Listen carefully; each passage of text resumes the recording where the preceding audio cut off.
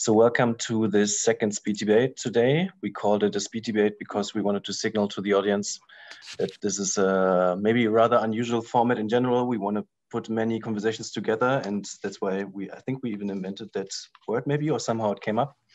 I'm very happy that I have two excellent guests here, Luis Garicano and Jens van den Klooster. Luis Garicano is current member of the European Parliament for the Spanish party Ciudadanos. Sorry if I mispronounce it. My Spanish is it was perfect. Non-existent. He's vice president of the Renew Group, so that's the liberal group in the European Parliament, and also a member of the Econ Committee and an economist by training. He did his PhD at the University of Chicago and served as a professor also at the LSE. Hi, Luis. And Jens. Very good to see you. Thanks for having me. Jens van den Klooster is a postdoctoral fellow at the Institute of Philosophy of the KU Leuven and a member of the research group A New Normative Framework of Financial Debt at the University of Amsterdam, and not only sits on this panel, but also wrote an excellent report in preparation of this conference that I think is going to be found in the chat very soon as a link. And yeah, will give us a short introduction to the main findings of his report, and then Luis can comment right away. Sounds great. So Jens, the floor is yours. And I think you're going to share, right? Yeah. Yeah, thanks a lot. And thanks a lot for inviting me and also for asking me to write this report. And a lot of thanks for Mr. Garicano for taking part in the discussion. So I printed the report, right? And I'll just briefly go through the main points and then really move to discussion. So I think maybe briefly connecting it to the previous discussion. So I really agreed with what Ben has said, right? So I think in the coming years, we need much more ambitious fiscal policy, in particular in the service of this climate transition. And my report reflects a bit on how to do that in a way that is, as formulated in the title, green, social, and democratic, right? And particularly how to navigate this really old mandate that doesn't address these issues, that's drafted in a very different era as where we are currently in, how to deal with that and to do that in a way that doesn't just involve the ECB really just drawing its own line, taking its own activist stand by itself, but also that is going to be very different from the original ECB envisaged by the treaty with this very narrow task. Okay, so really the core of the report is a lot of description of the many ways in which the ECB today faces all these new challenges for which its mandate doesn't provide much in the way of guidance. So I discuss a bit really the history, right? This mandate is really old. It's also very narrow.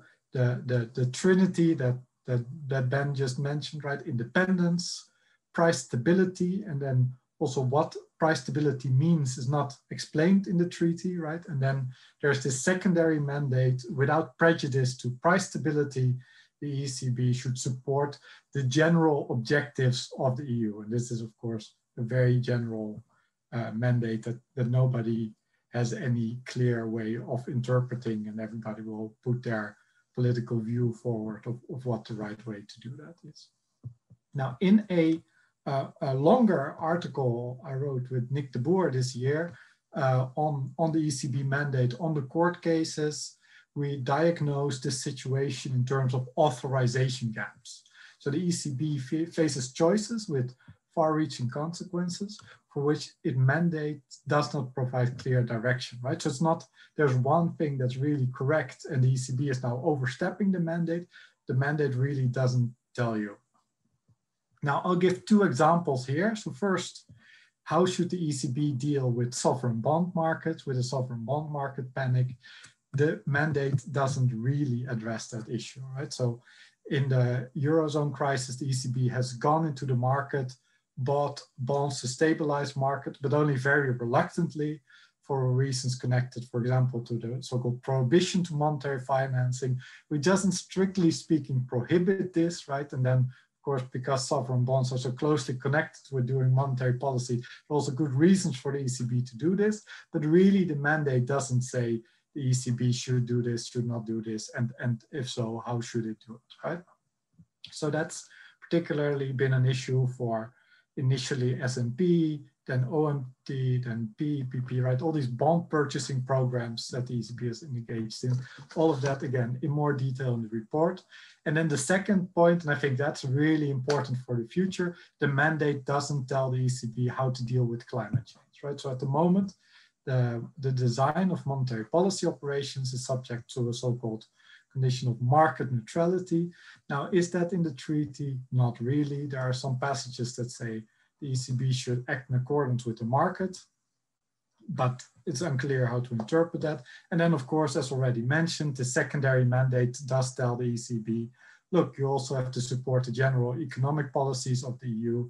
And it's difficult to say that how it's currently doing market neutrality really does that, right? Just to give one example, today, Lufthansa issued 1.6 billion in non-investment grade rated bonds, right? So so-called junk bonds to finance itself, and it's difficult to see that the ECB, that Lufthansa would have been able to do that without the very generous conditions which these bonds are currently accepted, and that's just a set of political choices.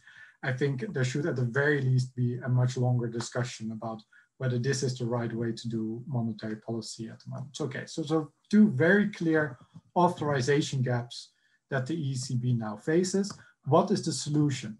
Now, in the report, I tried to, look, I briefly addressed, we can change the mandate. I think it's been said a lot, this can't be done. Trade agreements are regularly ratified. There could be a targeted amendment to some of the treaty provisions, and maybe that's something to consider at some point. But crucially, it's not required to do this. And then I sketched two avenues, or rather three in total. I'll sketch two here, with which within the existing treaty structure, you could provide much more democratic guidance to the ECB on how it should navigate all these new challenges in relation to government debt, in relation to the climate. So the first is that the EU Council and the European Parliament can in all sorts of ways put forward interpretations of the mandate. And this is also why I'm so happy that Mr. Garicano is here to talk about maybe possible ways in which also the EP could take a much more active role in providing input into how to interpret these very general provisions in the mandate.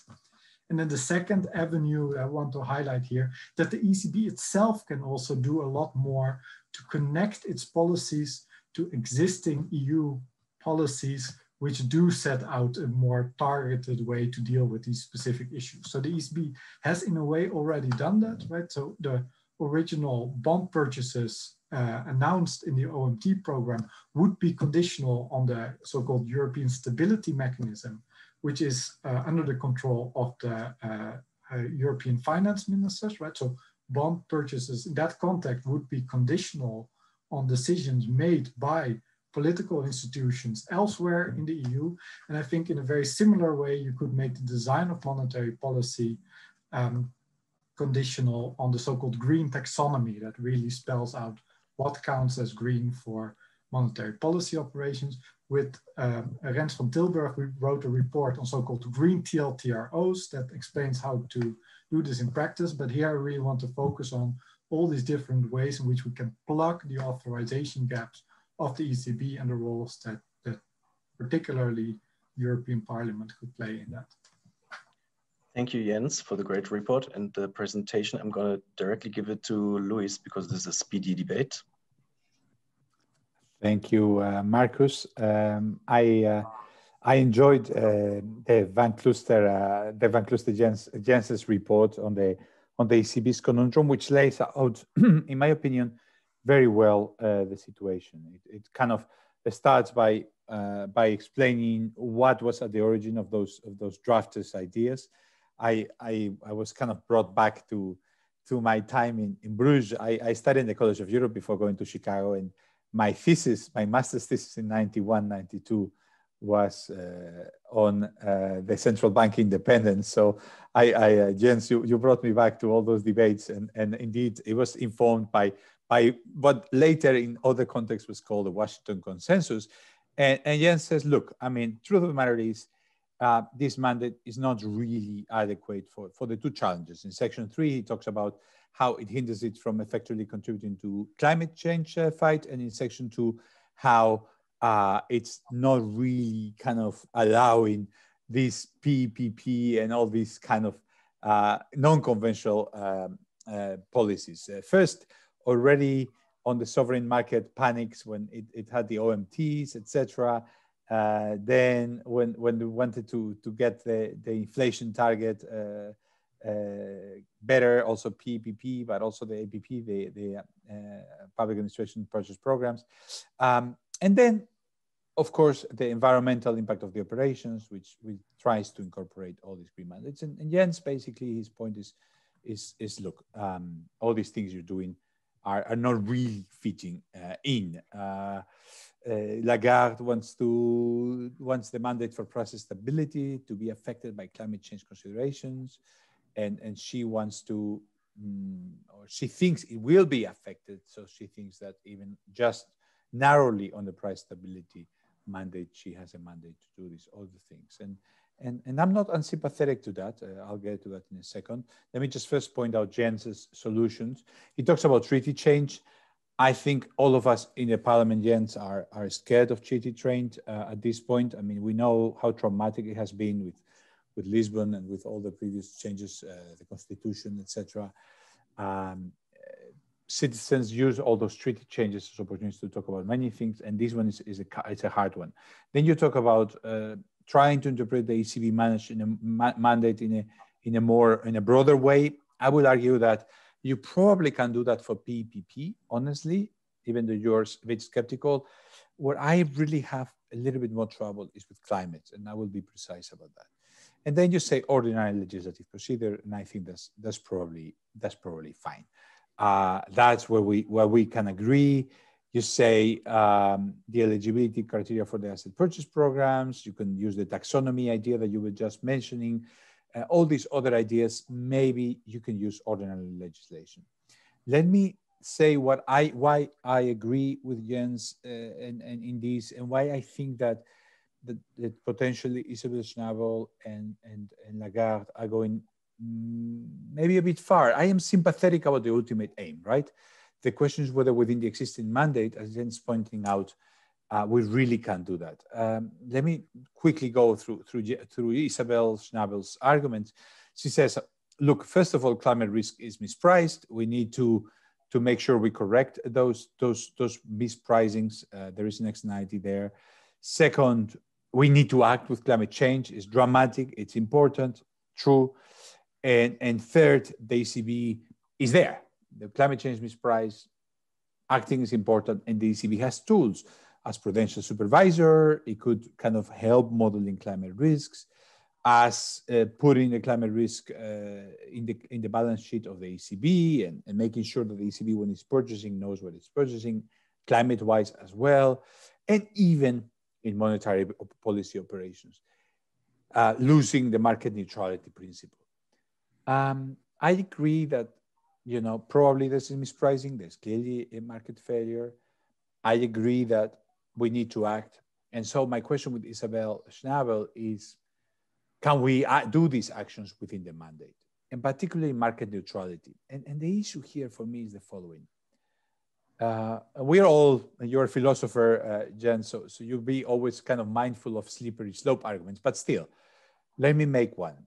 Why, if we pass this and we say, well, climate policy is fine, why not social bonds next? Why will the groups in the left of our parliament start, and Europe forces say, oh, there's also next night in access to housing, the ECB should buy more housing bonds and not these other bonds? Why not social? And if housing, why not pensions? And we go in some sort of a slope that worries me. John Cochrane has been the best at articulating these fears. And if I may summarize them, Marcus, I know I have to finish, but if I may summarize them, you have a contract with the voters. You tell them, look, all this monetary policy is a mess. You're not going to understand it. So you give me an objective. You tell me what inflation you want. I don't care as the central bank. You can tell me 2, 3, whatever. That's your problem. And I will do all this magic, complicated OMTs, PPPs, all that to make sure that inflation gets there. One objective, set of tools, very clear.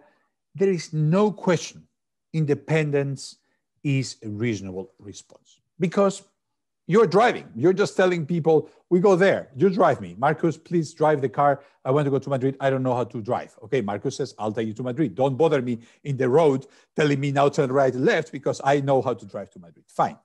Now I tell Marcus, well, now Marcus says, no. I'm going to Madrid. I have all these other things I want to accomplish. And I'm like, yeah, and they're great for you, man. Luis, don't worry. You know, all these things I want to accomplish, buying some food, all these things are all important. Then I'm like, wait a second. I was happy to delegate the driving when the objective of this trip was going to Madrid. When you're doing all these other things, rescuing banks, rescuing Lufthansa, green policies, etc., the independence starts to be a really big questionable matter because now it's political things. When you ask Schnabel, she says, well, we go to the voters and they tell us about climate change. Well, sorry, talking to the voters is my problem. As Jens would say, if you want to talk to the voters, we talk to the voters and we give you a new mandate. Instead of going to Madrid, we're going to Madrid and go below 80 per hour so not to make the tires get old. Okay, now there are 2 mandates, fine. In my opinion, under supporting the general policies of the union, it's a little bit broad. And as we go down the slippery slope from the clear monetary consensus Jens was arguing is just about inflation, to it's about financial stability, which already makes a lot of political decisions. Are we going to support this bank? Is the bank going to die? Are we going to support German banks, not Italian banks? And then third step, we go towards environmental and potentially social bonds. Then my opinion, like Jens's opinion, is we need a new mandate. It cannot be done through treaty change. And for that reason, it's not feasible to do through treaty change. And for that reason, I support his view that to the extent possible, the parliament should start thinking of resolutions, legislation, etc., etc.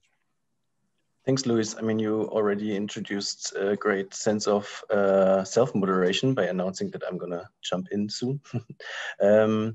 One thing that I was wondering about, next week, the EP is going to actually vote on whether or not they ask the ECB to remain market neutral. And I think your own group has filed an amendment to the rapporteur's report.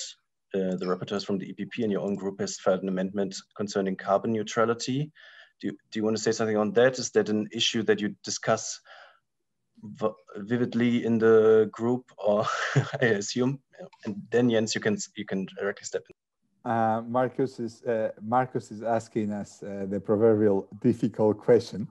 Let me read you the text of the amendment. Welcomes the ECB's intention to revisit the principle of market neutrality in accordance with its commitment to pursuing carbon neutrality. So the group, I think, is presenting an amendment that says, that doesn't mean voting, that doesn't mean everybody in the group is going to vote it. There are elements in the group that like it. This is, Marcus, as you can easily anticipate, a very contentious issue. I think, as I told you, the reason it's contentious because we all support the first 2 of Isabel Schnabel's arguments, right? We all agree with her that, look, we have an urgent problem that requires acting, and we have an institution that potentially could affect how we deal with this problem. The question is, how much do you want to jeopardize the existing way things are? And that's where people might differ. The big argument in favor is the externality argument. The argument that, look, if the market is not really neutral, then market neutrality is actually not being neutral. The argument against is the slippery slope argument. Be careful with doing things without really initially knowing where you're going. I would probably have a different view as an economist and as a coordinator of the group and vice president for economic affairs. As an economist, and I'm talking right now as an economist, I know you can't separate my persona. I don't have different hats. I'm a member of parliament and a politician. But as a professor of economics, let's say, my view is that we need to tread very, very carefully here.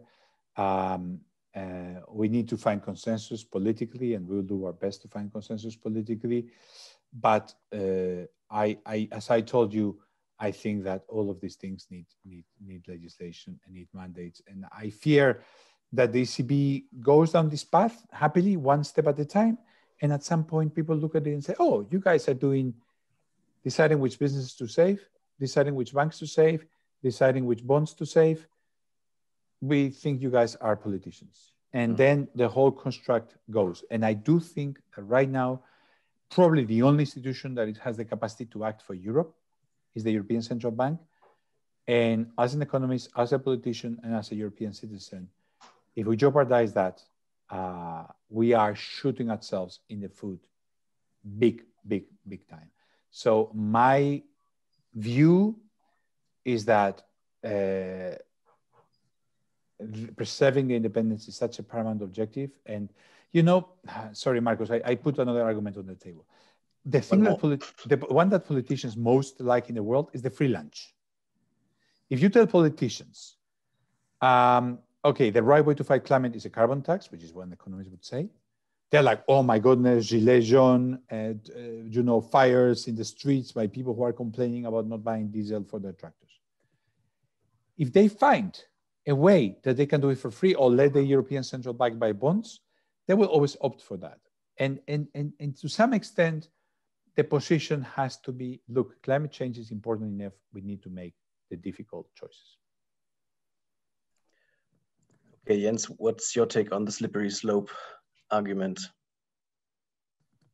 Yeah, thanks a lot. Thanks a lot also for bringing in this very powerful metaphor of the ride from Barcelona to Madrid, right? I think that might maybe also help me to clarify what sort of really my push is, right? So my thinking is, and that also connects to already the perspective that Ben has put forward, right? Look, we need to have a very, very difficult drive, right? If we want to stop climate change, if we want to navigate the EU economy through the 21st century, if we want to solve all the regional inequalities. And I think we come from an era where there was the idea, it's a very simple drive, right? You go from Barcelona, you just tell the driver, look, take me from Barcelona to Madrid, and then the driver can find the shortest route. And that's, of course, constitutionally the least messy thing you can imagine, right? You put it in the mandate, you know where to go, you go for it, and you do that, right? Now, in light of the situation we are currently in, right, I think we need this communication, right? We need to be communicating with markets all the time. There's all these really difficult choices that we need to make along the way, to which in part we also don't know the answer yet, right? A lot of the questions in how to decarbonize the EU economy are just unclear at the moment. I also, as I said, hope that some of these issues of regional inequality come into that, right? That are choices where we build some of this decarbonized economy in the EU economy in such a way that you have a much less concentrated allocation of capital throughout the EU, right? So that's sort of the vision where I'm coming from. And from that vision, there is absolutely a place for central bank independence, right? There needs to be someone driving that car. You do not want to constantly interfere with that. And I think also what Luis said, bring in some judgment, right? So if the instructions are going to be like, look, completely insane, then the driver can be like, well, you know, is this really how we want to be driving?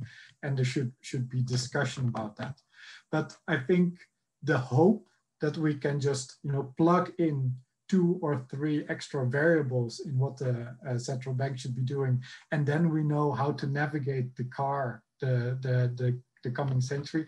I think that was probably also already too ambitious in the 90s. And today we really have to think about different constitutional arrangements. So I really welcome also willingness to think about ways to do that.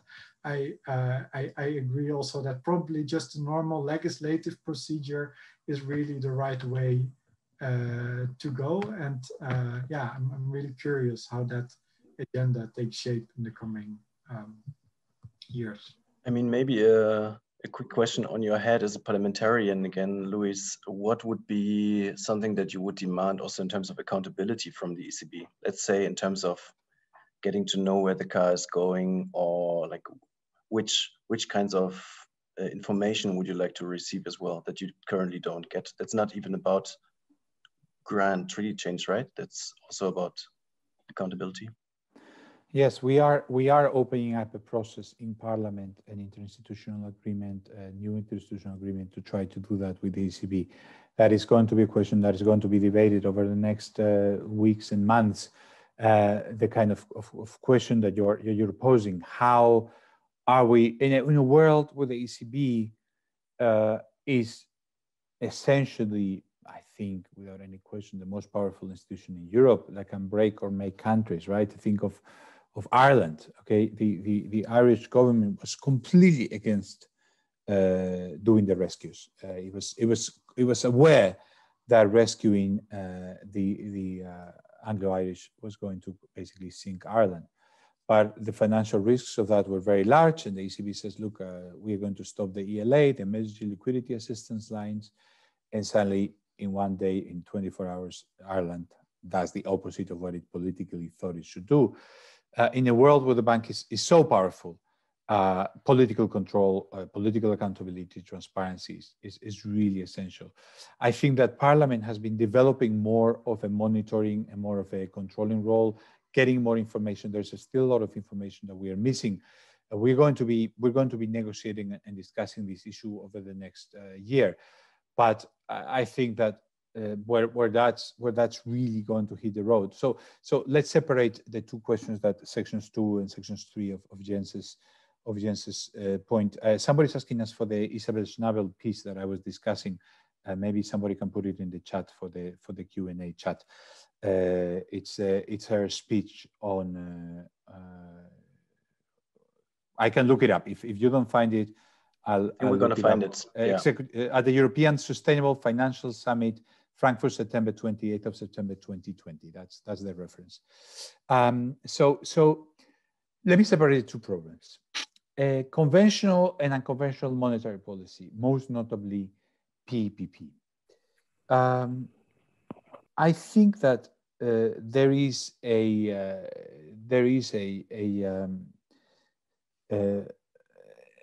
broad view that I fear less than Jens, that we are kind of okay with the, contrary to the Karlsruhe Court and with the European Court of Justice, that this is more or less about driving from Barcelona to Madrid, that this is more or less in the path.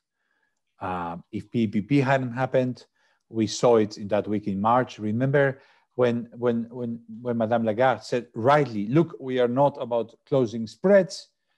And she's right, they are not about closing spreads, let's all be honest. But just the fact that she said we're not about closing spreads meant the spreads of Italy and Spain started to skyrocket. I think 2 weeks later, we would have had a euro crisis. I am really, oh, sorry, Marcus. No, it's okay. No, Marcus is asking me to finish up. So I would say, first, on monetary policy and broadly, I would say I'm fine. Once we start getting the portfolio, we really need a whole set of new controls. Thank you very much, Luis. Sorry, the debate was set to be speedy, and yes, I apologize. And so I give Jens the last words on this session, and then I can say something organizational. Yeah, no, I think we're sort of looking in the same direction. Maybe want to clarify one more point. So I think what the concept of an authorization gap is trying to do is not to say, look, the PEPP is not allowed, right? So in the longer paper on the Karlsruhe judgment, what we're trying to say is something like, look, on all these questions, the mandate really doesn't tell you very much, right? It doesn't say it's allowed, it doesn't say it's not allowed. It's just indeterminate, right? And I think that is a very a much more useful way to think about the legal situation than to continue these debates like, is it allowed, is it not allowed, right? The mandate just doesn't really, it doesn't authorize it clearly, right? But it also doesn't prohibit it. Certainly, there's no reason to think that the PPP would not be allowed, right? And I think once you acknowledge that there's just this gap, right, then I think you should think much more about who gets to put forward the interpretations, right? So is it going to be the ECB by itself? That's probably not the ideal way to deal with these gaps, right? So what's probably much more desirable is to have this much more inclusive discussion about the future of the EMU. Now, nothing I've said should be suggesting that I think the ECB should not, in the absence of those kinds of involvements, pursue either stabilizing bond markets or greening the financial system, right? I think that's broadly the right direction to be going. But I think to really do that well, also to do that effectively, right? To not be constantly obstructed by, for example, the Karlsruhe Court. What we need is this much more open discussion and to move it away a bit from the legal system, right? So really to hope that either the court in Luxembourg or in Karlsruhe will make any productive contribution to this. I think that's really not where we should be looking, and hopefully also more political input will make courts a bit more hesitant to wade into these topics. Thank you very much, Jens and Luis. Thanks for coming to the session, and sorry for pressuring you so much, but I think this was a very nice and short format.